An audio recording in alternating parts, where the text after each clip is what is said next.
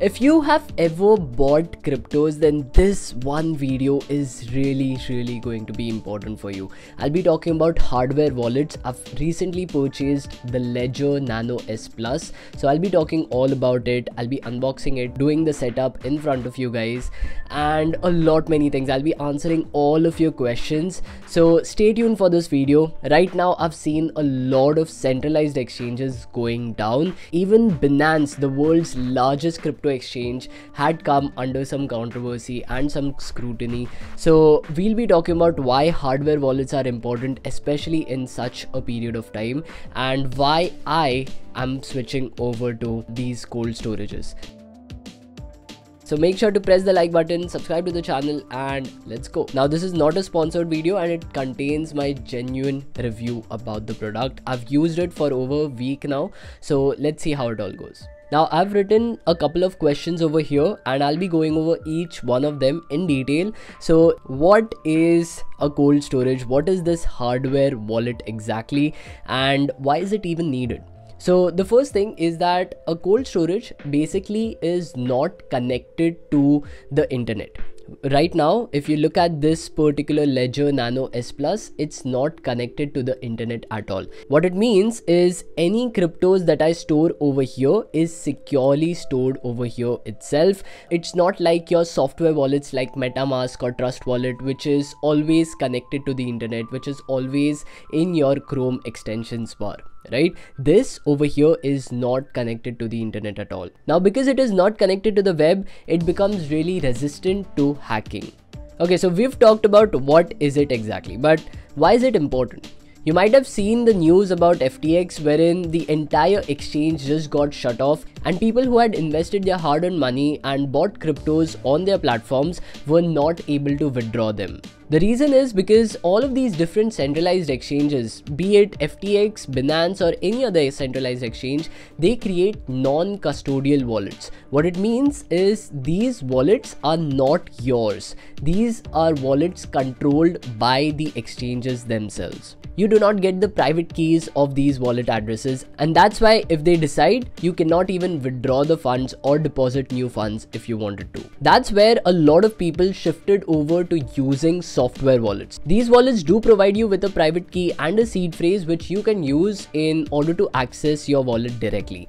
But another main problem with it is that even though this wallet is owned by you, it is still connected to the internet, making it not so secure. There have been numerous examples of MetaMask wallets being hacked because its seed phrase was somehow stolen. So that's where cold storages come into place. Okay, so the Ledger Nano S Plus comes with this particular box, and the first thing that you see is trust yourself with the documentation below it. And let's just go over to the secret recovery sheet. Now, this is the sheet that I was talking about, and you basically get this to write your secret recovery code or your seed phrase. The seed phrase is a 24-word phrase which you can basically store securely over here. You have to remember it. If you forget this, then you can basically say bye-bye to all of your cryptos, because that is one of the most important things when it comes to your wallet. Apart from this, you have the Ledger device directly. Now, this is where all the magic happens. You can see there's a small display and there are two buttons at the top with C-type charging port on the sides. Now, this is not a charging port. This is basically to connect it with your phone or whatever you have. Apart from this, it also comes with free bitcoins. Yes, you can actually redeem bitcoins using this particular code. And by the way, if you go over to the link in my description or in the pinned comments, you would be getting this as well. Apart from this, the final piece of the puzzle is where you get this particular cute little keychain, and apart from that, you also get the wire which is used to connect your Ledger device with a USB port. Now most of the phones might not have a USB port, so you'd have to additionally buy a USB to C type port. So I've already bought that, but it does not come with the Ledger Nano S Plus. Now cold storages or these hardware wallets basically help you in storing your cryptocurrencies, and these are cryptos that you might not want to use for a long time. So these wallets are not connected to the internet at all. However, whenever you store your cryptos, these cryptos are stored on the blockchain. When you set up your Ledger wallet or any of these hardware wallets, you get a seed phrase. With Ledger, you get a 24-word seed phrase, and that is something that you need to securely store. If you have lost your Ledger wallet or you cannot buy any other hardware wallet, even if it is from some other company, so you need to store the seed phrase really carefully. I'll be talking about how to store it and where I have stored my seed phrase so that you can replicate the same process.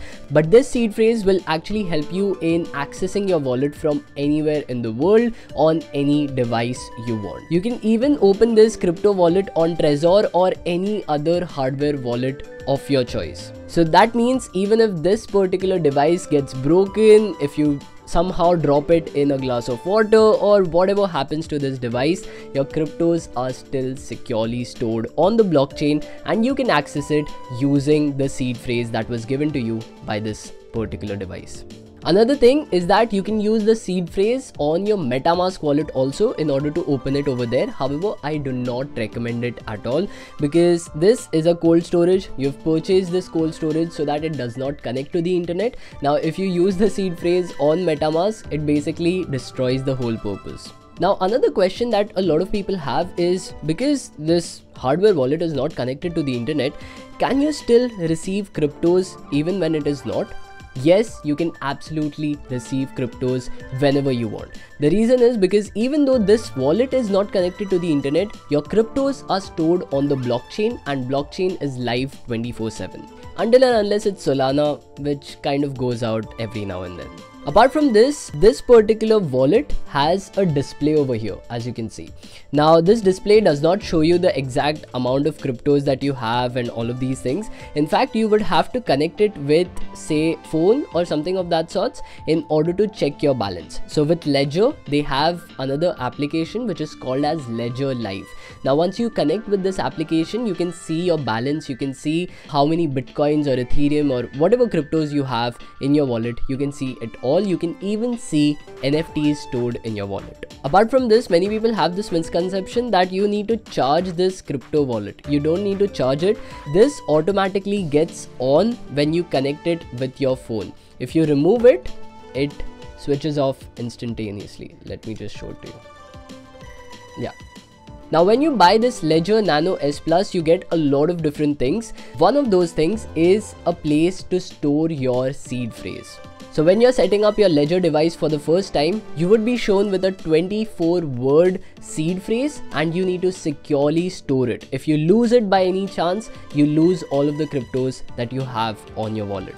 Now, Ledger Nano S Plus costs around 8,000 to 9,000 rupees depending on where you live, and when I bought it in India, I also had to pay an additional of around 4,000 rupees for the customs duty, which I was not expecting and I was not mentioned about it earlier, but yeah, that's there. So that's it for this video. If you like this video and if you want to see more of such videos, then do press the like button, do share this video with your friends. It takes a lot of effort in creating these types of videos, so your support means a lot.